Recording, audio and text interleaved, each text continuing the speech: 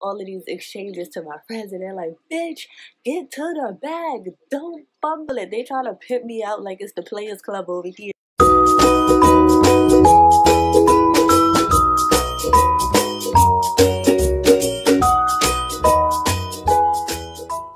Hey guys, welcome back to my channel. Woo, woo, woo, woo, woo. I've missed you guys so freaking much. It's been a minute. I was about to say it's been a long time, but it's literally been a little hot minute since I've been on here recording. It's just that I felt like a little like how do you say it? I just felt like a lack of creativity. I felt a little lazy, unmotivated too. I just was feeling like, so I didn't want to come on here and like put out that energy or whatever the case may be. And I just needed to like refresh my creativity and basically just get back into the flow of things and see what was hitting, missing, or sticking when it comes to my page. But for today, I have the juiciest story time. It is so crazy how things happen for me and to me. Like, I think you guys are really gonna feel this one. So, anyways, before I get into it, make sure you hit that subscribe button below. And you check out my Instagram handle to the side, and you make sure you give that a follow too as well. So, for today's story time, let's just get into it. So, today's story time consists of how I almost had a sugar daddy.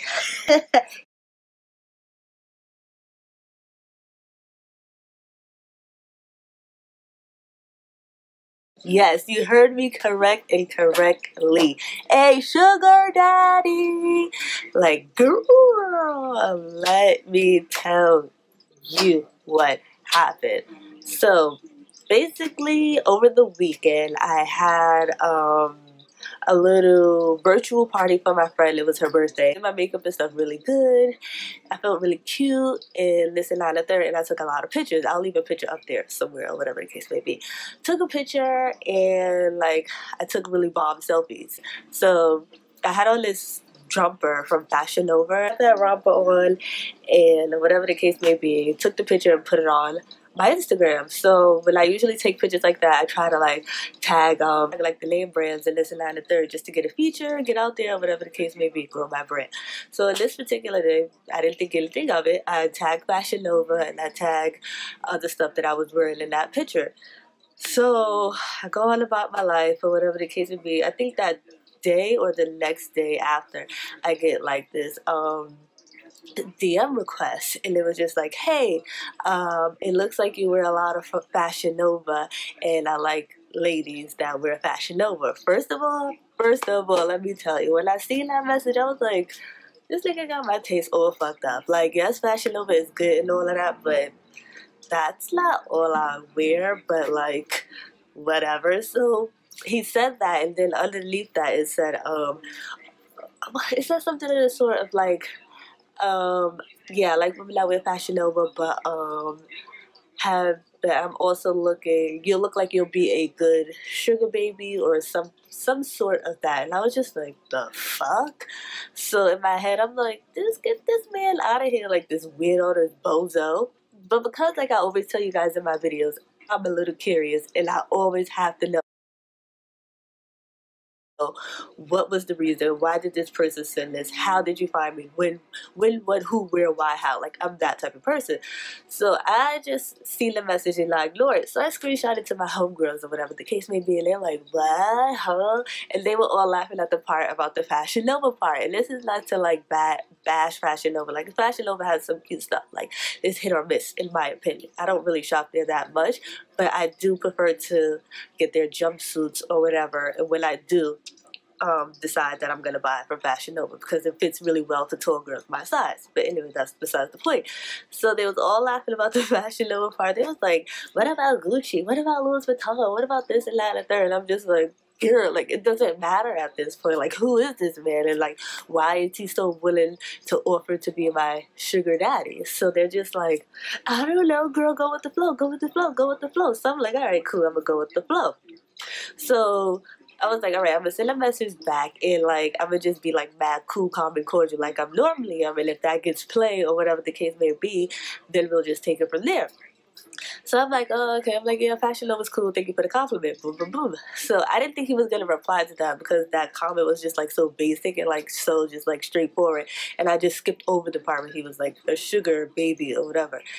So the next day, to my surprise, he slid back in my DMs and he was like, yeah, you're gorgeous, this and that and the third. And he was just like, do you know what? No, it wasn't. We didn't even get to that part yet. I'm sorry. It was just more like he was, what he does. I think he said he worked in like a marketing engineer company. He said he had a few companies. He said that his took a few hit in the stock market and that the coronavirus was just like messing up things for him, but it slowly but surely got back on track. And I was just like, oh well, that's unfortunate, I'm sorry for you. I was like, I feel like this is the universe's way of telling us that we should all slow down and focus on things that is important to us.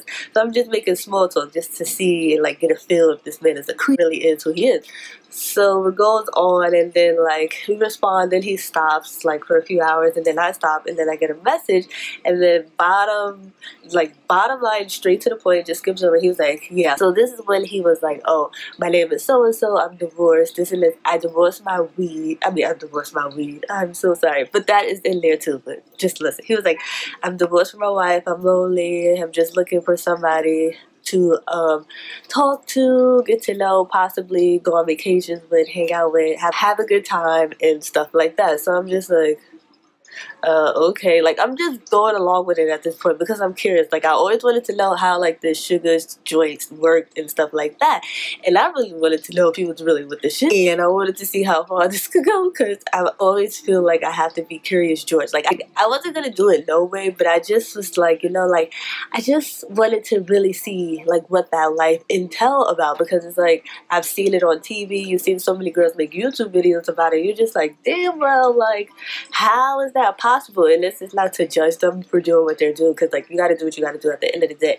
But I'm just naturally curiously, and I wanted to see if I was about to get some coins or not. You feel me? But I just wanted to see how it goes. But back to the story. So then we're talking, and then he finally tells me like what it is he do, and like what happened, why did he break up with his wife and stuff. And like, so basically he said he broke up with his wife because she had too much levels of weed intake for his liking. Something of the sort, like she wasn't motivated. He just couldn't deal with it. He doesn't have kids. They divorced and this and that and third. And I'm just like, oh, okay, cool. Then that's when he went into detail. Was like, well, do you know how a sugar baby works? And I was like, nah, but I've heard of it and I'm familiar with it, but I'm not really sure how it works. So I was like, so elaborate. So he goes into detail where basically like he's like, it's an arrangement and I send you money every week. But he was like, the arrangement would consist of, excuse me, the arrangement would consist of, I have all the screenshots, I might put some up, but like just to keep it more like personal and confidentiality, I'll probably not put all of them up. But he was just like, his agreement was like that if we were to meet up in person and we had a good time, whatever that consists of, but don't worry, I'll get to that, you get anywhere from $3,000 to $5,000. And I was like, okay, whatever, cool. That as far as money go and how I would get paid, I would get $500 every week, and if not, most of my bills would be paid and handled and be taken care of, just in the invoice to him. So I was just like, yo, like this is just too good to be true. Like why would some random white man just slide into my DMs and be like, let me pay all your bills and this and that and third? So I'm just like, this is too much. It gets crazier because then it comes to the agreement. Text message, pictures, videos, what else he said? Videos and possible meetups and that. And at first I was just like, hell no. No. Keep in mind, I wasn't gonna do any of this anyway. I was just like, yeah, alright, cool, whatever. So then I sent mine to see how far I could go, and I was just like, pictures is cool. I was like, but none of nudity or no nude pics and stuff like that. As far as videos, no nude videos or explicit videos and stuff like that. Anyway, so, and I was like, possible meetups. Like, bitch, it's 2020. I'm not trying to get into sex trafficking over here, okay? Like, I was never gonna meet up with this man anyway. And I was like, online affair is more better. Like, talking to him online versus them meeting up. Even though supposedly in person I would have got $3,000 to $5,000. Whatever. It's not a lot, but it's a lot. But it's not a lot. anyways, whatever. So yeah, so that was his agreement. So my agreements, like I said, was no sexual pictures or videos. It was online affairs, and it was like a few FaceTimes and chat was okay, and it was like meet up in person. I think I was like, yeah, vacations would be possible, but I think vacations maybe. I feel like a star. So then I send those, and I'm thinking like, yeah, this is how I'm gonna get him. I'm gonna find out he's like lying and he's not who he is. So I send it, and within like an hour or two, he sent it back. He was like, okay, I'm down with those agreements. And I was just like, no fucking way. I was like, why? This is too easy. I'm like, what type of sugar daddy is like, alright, he's okay with like no nudity pics or anything like that? Like, why is he so okay? And then my mind started going like 1,001 places. Like, what if it's my fucked up ex? Or what if it's just somebody I know? Or this and that and the third. So I'm sending all of these exchanges to my friends, and they're like, bitch, get to the bag. Don't fumble it. They trying to pimp me out like it's the Players Club over here. And I'm just like, I'm not built like that. Like, this ain't in me. But because I'm so serious, I'm still going with the flow. And I'm just like, yo, let me see if I can get a lick first before I get out of here. And yeah, that was my whole purpose of keeping the conversation going. Like, yeah, let me see if I can get a quick couple of cash money out of him before I get to where I need to go. So I'm sending all of my friends the messages and exchanging, and they're just like, oh, okay, it sounds legit, be careful, this and that and the third. So I'm like, alright, so cool. So then after that, he's like, oh, tell me a little about yourself. And I'm just like, oh, I work, go to school, blah, blah, blah, yada, yada, yada, like typical, regular girl shit, yada, yada, yada. So then he was like, alright, cool, this is very interesting. And I'm just like, very interesting? Like, out of all the exchanges we had, he had so much to say. So when he said very interesting, I was just like, okay. And then that's when he slid his number in there, and I was just like, all right, boom. So he slid his number in there, so I'm like, all right, I watch a lot of Catfish. I'm on my Neva Mac shit. Number, and I enter it on True People Finder or True People Search, one of those websites, and nothing came up. So I was like, red flag number one. Then I like take his pictures and I Google drop him. Nothing popped up. Red flag number two. So keep in mind that all of this is happening, and I'm just like, something is not sitting right. So, you know, as a woman, we have women intuition. We're always supposed to tap into it, because I feel like when we don't tap into it, that's when shit gets real. It'll be like, damn, I should have listened to my woman's intuition. Like, I should have took the time out to hear what my gut was trying to tell me. So all this time, I'm just like, let me just tap into my woman's intuition. So like I was saying, I Google dropped him and I Google searched him, nothing popped up. And I was just sending everything back to my homegirls and my cousin, and it was like, yeah, so nothing come up. What do we do now? Like, where should we go from here? Like, mind you, this wasn't a one woman thing. I'm just so annoyed that all my friends was really in this, and it was like, get that money, like that's all they see in this dollar size, ka-ching, ka-ching. And I'm just like, girl, my life is on the line here, even though nothing was gonna go down, but it was just like, you know, like, damn, it's just like, okay, whatever. But they had my back, so it was just like we was all in it together. So we all putting in the teamwork and the effort and crafting the messages to send to him. Like, it wasn't no one woman thing. Like, I just want that to be clear. Like, I'm thankful for my friends and for having my back and being with the shit, all of that, and nothing came back. So then I hit up my homegirls, and they were like, you ever had a moment where things seemed like it was too good to be true? And they was like, I think it's this moment. And I was like, I honestly feel the same way too. And then I had like a weird dream. I had just like a bad dream, like it just wasn't what it was gonna be, and something like, I just felt like the universe was telling me a whole bunch of things, and like I just didn't feel right. I didn't even feel right in the beginning, like going through with the whole situation. It just felt out of my element, and it felt out of me as a person. Like, that's not what I do. I'm so used to like getting whatever I need, however I need it on my own, and like for another person to come in and be like, hey, you know what, let me help pay your bills and this and that and third, and not expect nothing in return, was a little like fucking thrown off to me. And I was just like, alright, get out of here, like, I got it. So this again was just for me to like really know the ins and outs of how this thing works, because I'm curious. I think we're all curious by nature, and I really wanted to see how far I could go and how far this was gonna go, until the person ended up being like, surprise, it's not me.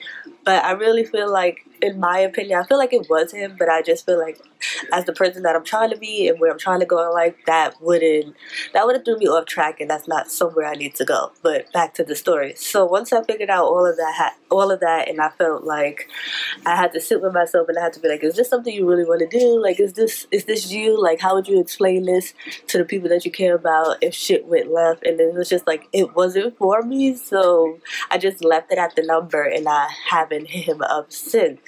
So, but it was a lot of red flags before we even got to the number. For the fact that you're just leaving your wife because she smoked a lot of marijuana is just like, okay, people smoke weed and sometimes they do over abuse it, but it was just like, that's, for me, it's not like a good enough reason, and it just sent up a red flag. Like, that was so basic and so like weird.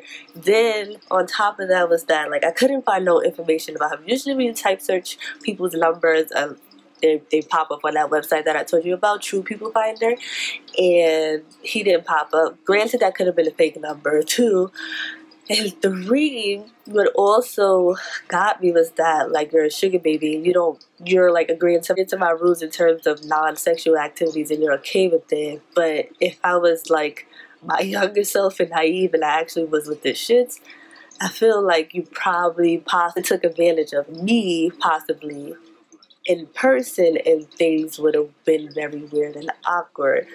So yeah. Then there was other red flags that I didn't get to that I'm about to get to now. Another one was that you found me on Instagram through a Fashion Nova tag.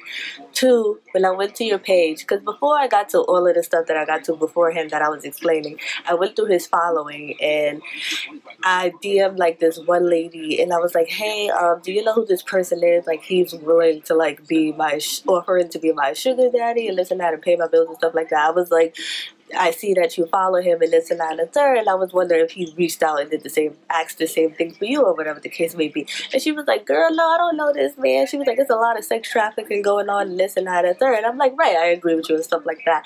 And we just kept it at that. She didn't know him, so I thought. So she said she didn't know him, so I went to like his page and I went to his likes, and she was in one of his likes. So I'm like, is this like a scam? Like, are you girls in this sex trafficking scam? Like, what's going on? Like, it's too many red flags here. And then I went to his friends list of people he was following, and it was like a lady or a man, I don't know, because it looked like both, and he was following him or her, and I was just like, what the fuck? And he liked a couple pictures, so I'm just like, this is weird. Like, it's giving me fake page vibes, or it's giving me like 50 Shades of Grey, but this man is like 70 or like at least 65 years old, and it's just like, ew. So then I'm scrolling, and then I'm seeing that he follows like mad young girls, but I think half of these girls don't even follow him, because when I went back to see who he was following, half of those girls wasn't following him, but some was. But at this point, I was over DMing girls because the one girl lied to me, so I'm just like, I don't know what type of fuckery this shit is on, but I'm not with the shit. So on top of that, that's what had set me off before I decided to cut all ties and just be like, nah, I'm not even gonna bother. Like, this is it. Like, nope, no thank you. It was just so weird. Like, I know when you tag stuff on Instagram, like clothing or makeup, whatever, it's like you just open. I know like other boutiques and stuff, they'll like spam your comment section or this and that and third, be like, hey, let's do a collab and this and that. But to find a sugar daddy that way was a little weird to me. Like, just like, ugh, like, no, like, absolutely. So when I had all that stuff and I put all that information together, I was just like, yeah, this is just gonna be a hard pass. No.